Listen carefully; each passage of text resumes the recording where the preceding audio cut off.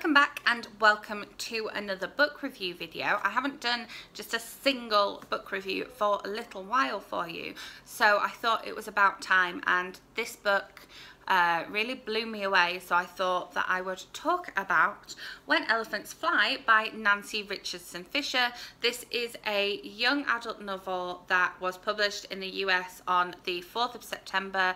My lovely friend Bethany, I will leave her channel somewhere, got this for me at BookCon. I think she got it, but thought of me because it sounded right up my street, which is so true.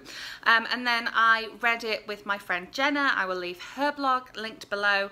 I think doing a buddy read is a great way of sort of unlocking your thoughts and feelings on the book, because I knew straight away what I wanted to say in my review, because the whole way through this book I'd been chatting about it with Jenna. She actually ended up reading this in one sitting, well, in one day.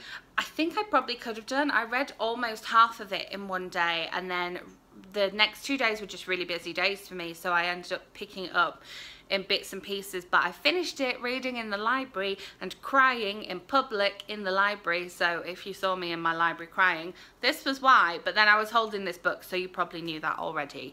One of the things that Jenna mentioned was the fact that it reminded her initially of a bit like a John Green novel, and I was thinking at the time and kind of all the way through the fact that this book is very, very honest, and that's why it feels a little bit like a John Green novel, because one of the things he does really well is he is completely honest and doesn't speak down to his audience, and that's one of the reasons he's been so successful, because he doesn't dumb anything down, he doesn't sugarcoat anything. Everything is very raw and very real and very the way it is in the adult world, and this novel is exactly the same. There are a lot of facts and figures about elephants and elephants in captivity and zoos and circuses, and at no point does the author dumb any of it down. She might explain these things by one of the other characters asking, oh, well, what does that mean, or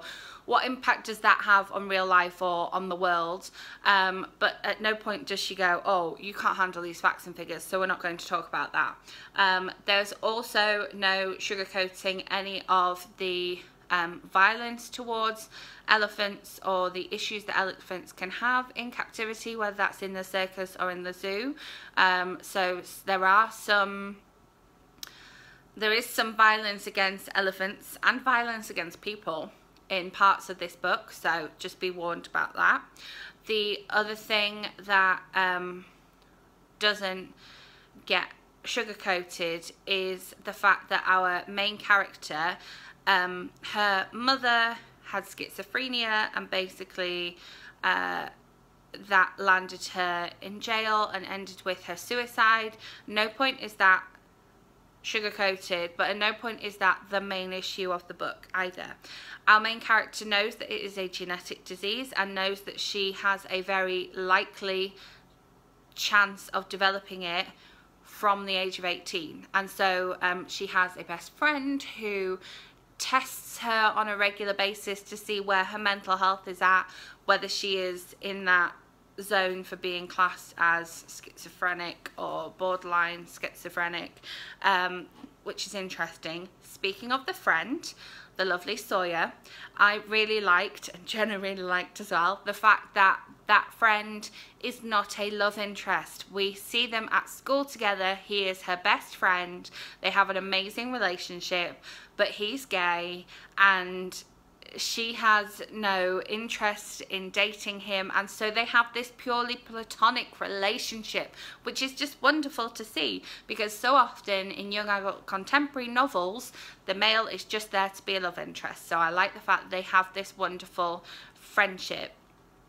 He has an awful lot of money as well, which is really interesting, seeing the effect that that rich lifestyle and that kind of absentee parents, but parents who are willing to buy you a lot of stuff, has on a teenager. That was an interesting subplot.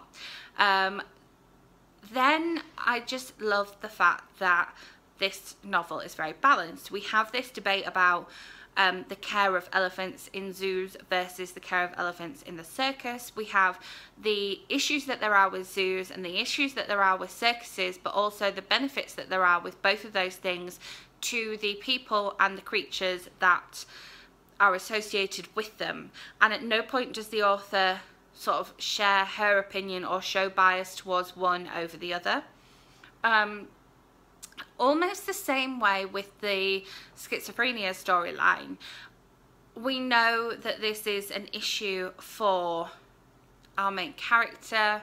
We know that she is struggling with it, but at no point does it become, I know I have a mental health problem. And this is the sole focus of this novel. This novel is about a baby elephant called Swifty, or Swift Jones, and a week on, I am still thinking about that little elephant and dreaming about that little elephant.